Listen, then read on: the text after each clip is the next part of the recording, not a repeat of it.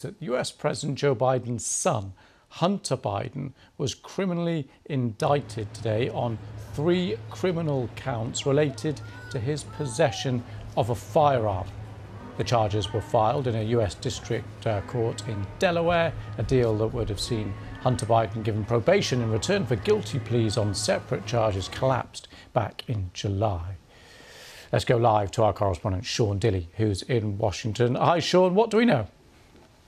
Well, these are incredibly serious charges, jail terms potentially up to 25 years.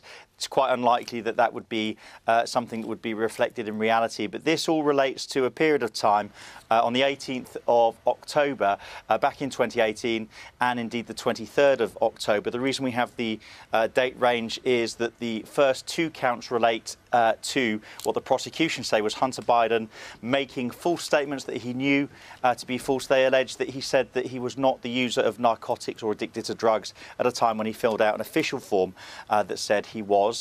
The other charge relates to actually possessing that firearm. It was shipped through interstate delivery, and he physically had possession again as somebody who was addicted, they allege and they claim, to drugs and narcotics at that time. Now, this is one headache that Hunter Biden, the son of US President Joe Biden, had hoped would have gone away, as you've referred to, back at the end of July, on the 26th of July. The case in court collapsed, plea deal that would have seen Joe Biden's son, Hunter, admitting to 2 tax cheating charges, not paying tax essentially on $1.5 million of income in 2017 and 2018. When he was asked about the plea deal in court, this is quite a standard thing that happens in court. If somebody wants to take a plea deal, the judge has to check that they're not under the influence of anything at the time. They have to check that they're knowingly entering into this and what they understand the terms of that agreement to be. One of the key stumbling blocks was that Mr.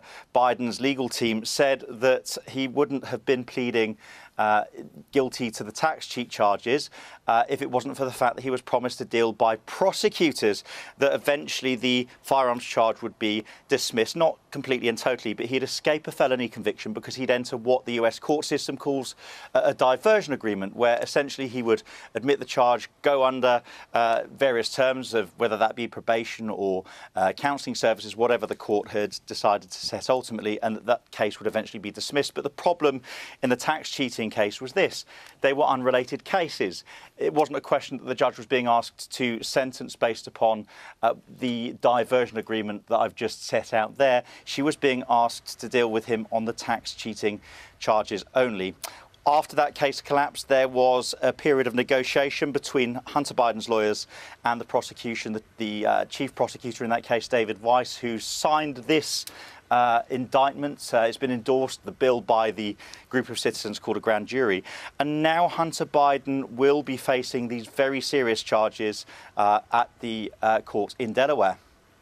Sean, thank you so much for bringing us that breaking news there out of the US.